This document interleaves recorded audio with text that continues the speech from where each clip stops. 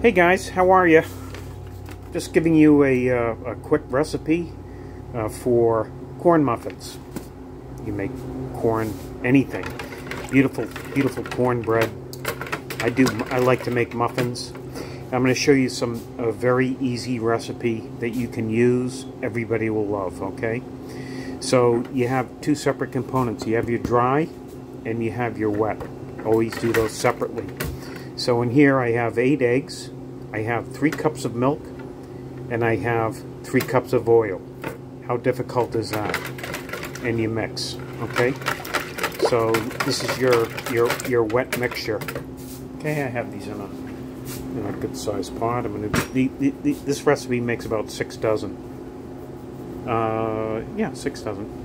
Now in this pot, you can actually see the layers. I have 4 cups of cornmeal. I have 7 cups of flour, all-purpose or self-rising, and 5 cups of sugar. All right, and I have some spice in there. Spice I'm using is which people enjoy, is a pumpkin spice. You can also throw a little bit of cayenne in there, just a little bit, to add a little pizzazz. And this here, you're going to mix with a spoon. Also in this, what I have is, I have baking powder, okay? I have 6 heaping tablespoons of baking powder, okay? So this is your dry. Don't forget the baking powder, guys. Okay? 6 heaping teaspoons. There's a teaspoon, heaping, 6, boom, boom, boom, 6 of them.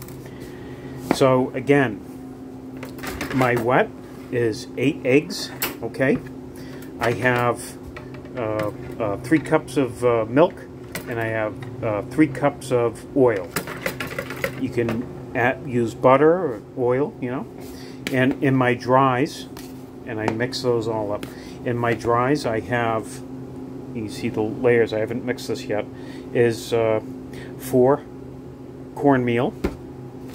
Okay, I use this cornmeal, it's beautiful. I use 5 cups of sugar, and I use 7 cups of flour, all-purpose, or a self-rising, whatever you'd like to do. And I use a little bit of spice.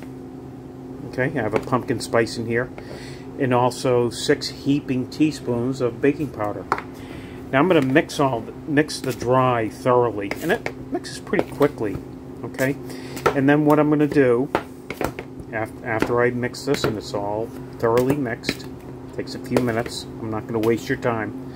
Mix all this, and then what I'm going to do is I'm going to incorporate the dry into the wet while I'm mixing. So with the hand that I have my camera on, I'm going to be pushing this into the thing slowly mixing it in, because it's easier when you do it slowly. You don't want to just dump the whole thing in. And near the end, you can just finish it off when you have a couple of cups of dry material left. And then beat it. You want to beat it for about 30 seconds. And you can count after everything is incorporated. You got to beat it. You don't want to overbeat it. Good 30 seconds, just so everything is mixed together, and there's no dry pieces in there. And the reason why I do the dry on top of the wet is because if you put the wet into here, you'll never get the stuff on the bottom. Okay, so always separate your wet from your dry. Mix, and then incorporate into your thing. And then from there, you can use an ice cream scoop into your muffin pans. You want to spray your muffin pans down. If you're having a hard time, I use this stuff. This stuff's great. Sprees, right? If you ever have sticky buns, no more. Okay? And boom, done.